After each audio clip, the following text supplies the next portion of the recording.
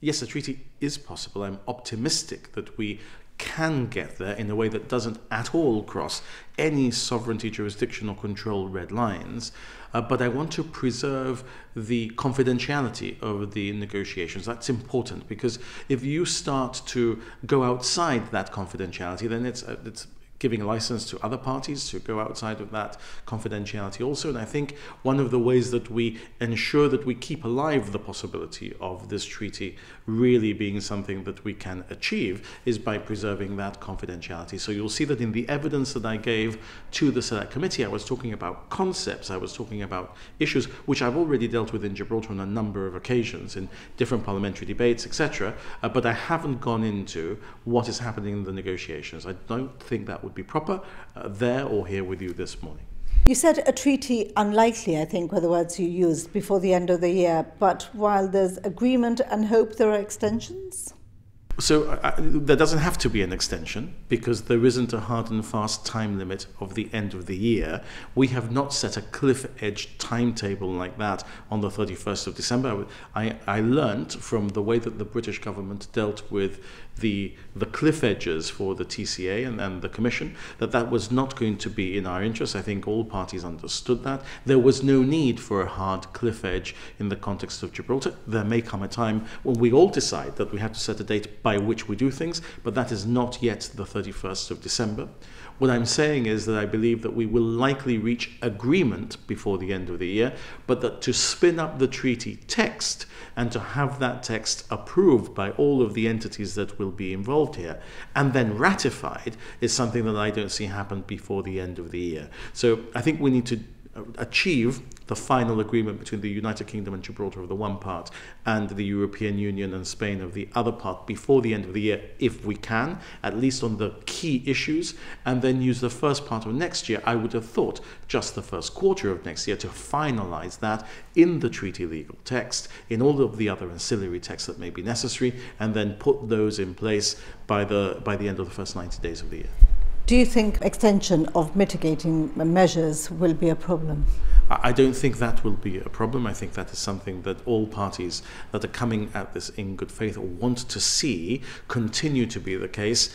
If we have been able to reach agreement before the end of the year, then there's very good reason to spill over into next year with the work that we're doing on treaty text and with the mitigating measures in place that may be necessary in that context. Indeed, if you ask me, I would perhaps even venture to suggest that if we have reached agreement before the end of the year, instead of just having mitigating measures in place, we may start to see de facto implementation of things which we have agreed as we move towards full ratification and full implementation of things. So I'm optimistic in that sense. It appears that you're up against it with the UK when it comes to EU involvement, something which isn't really an issue domestically. So I think that you need to understand what the different dynamic between the government of the United Kingdom and the government of Gibraltar may be in the context of our views of the European Union and how we've been able to work together despite that. And this is really where we have understood that there was a meeting of minds between the government of Gibraltar and the government of the United Kingdom,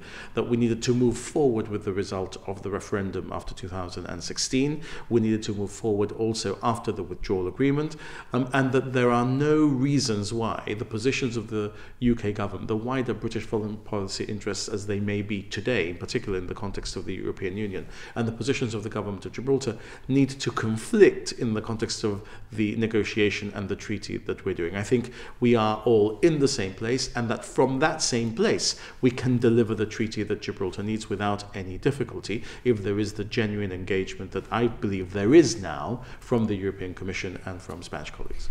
It was pretty obvious, though, from comments at the Scrutiny Committee that they believe that they've left the UK, that means no involvement with the EU, and they don't want involvement with the EU on a British territory. The European Scrutiny Committee is not the British government, of course. It is a committee made up of backbench members of the United Kingdom Parliament. They are expressing their views as to what is or is not appropriate, and although we had an engagement on the subject of the direct jurisdiction of the European Court of Justice, as I indicated communicated to them, although we could theoretically go round the houses on that issue for as long as they liked, I don't think that what they were concerned about actually becomes an issue in the context of the treaty anyway, because first of all, that's not our litmus test for whether the treaty transgresses sovereignty or not. And second, we don't think that direct effect of the European Court of Justice is the issue that is going to really bring us to loggerheads in the context of the treaty, because there will be a different dispute resolution mechanism that will be appropriate for the treaty that we have, which will not necessarily require even the engagement or debate with the European Commission in the context of the ECJ. But if we had to have ECJ, then I think you're right to say that the attitude of the people of Gibraltar is slightly different to the attitude that you might find in the European Scrutiny Committee in the Westminster Parliament today, especially when that Scrutiny Committee didn't have before me on Wednesday any Labour members or any members from the Liberal Party, and had principally, apart from the SNP member who was there, members of the Conservative Party. And the reason for that is that many Labour members believe that the work of the Scrutiny Committee is done and that it should not continue to operate. And this is part of the politics also. The European Scrutiny Committee is a committee set up to scrutinise European directives at a time that the United Kingdom is a member of the European Union, and how the United Kingdom is transposing those into law in the UK. Now, because this emanation of European law called the treaty, the TCA treaty, exists, they have said that they want to continue to look at those issues. But that is also a live political issue in Westminster between the political parties. Two separate immigration zones and Gibraltar-only visas. What's the significance of this, and is perhaps one of the key issues separation of jurisdiction? So this is an issue that I dealt with extensively, I recall, when I appeared on Viewpoint or Direct Democracy. I think it was a special viewpoint that GBC held on the issue of the New Year's Eve agreement, and we went through a lot of the clauses of the NYE, and there I was able to refer your viewers to Article 25 of the visa regulation, which provides for those visas of limited territorial application, which can be granted in very defined circumstances by a member state of Schengen, where the application is not for a Schengen-wide visa. So there are different ways in which you deal with the fact that you are two separate zones. We may or may not be able to come to a different arrangement which will be easier for travellers in the context of the negotiation that is ongoing.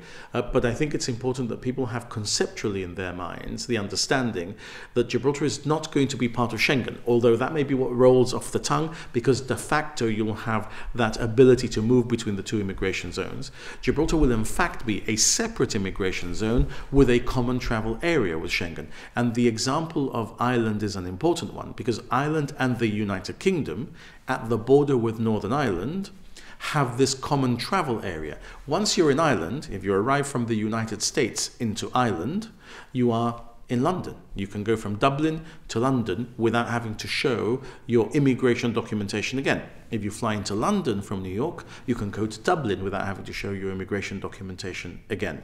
And Ireland is not in Schengen. So they have a common travel area with the UK, but not with the Schengen zone.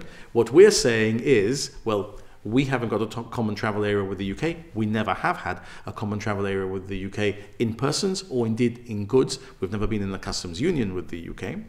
And Schengen, which is the separate immigration zone where Spain starts, is where we believe our common travel area should be now in our post-EU membership incarnation. But it's a separate immigration zone. Ireland can set a different immigration policy to the immigration policy that the United Kingdom might set, since the common travel area was fixed in 1922. That is the sort of arrangement that we're looking at doing, and not becoming members of Schengen or being a part of Schengen, but being a fluid immigration zone alongside Schengen. Chief Minister, finally, you confident of a treaty, we've established that, confident of a treaty that would be acceptable to the people of Gibraltar? A treaty that is not acceptable to the people of Gibraltar is not acceptable to the cabinet that I lead. Remember that the hawks, the real hawks, the ones who have the legacy of the past 35 years, 40, indeed in the context of Sir Joe Bossano, 49 and a half years of defending Gibraltar's sovereignty are the people who sit in the cabinet today. There's no one who can pretend that the GSLP Liberal cabinet is a cabinet that is soft on Spain or soft on sovereignty or any of these issues. So I know that we are the guardians of the responsibility of those who have long wanted to ensure that there is not one iota of a concession on an issue of sovereignty. And I know, therefore, that if it passes muster with my cabinet, it passes muster with the people of Gibraltar. And nothing that I say in the negotiations, nothing that my cabinet proposes that we say in the negotiations is going to be contrary to that. I've often said, and you may have heard me say before privately, that my government is unfortunately a little one-dimensional. What we say in public is what we say in private, in particular when it comes to the fundamental issue of the sovereignty of our people and of Gibraltar.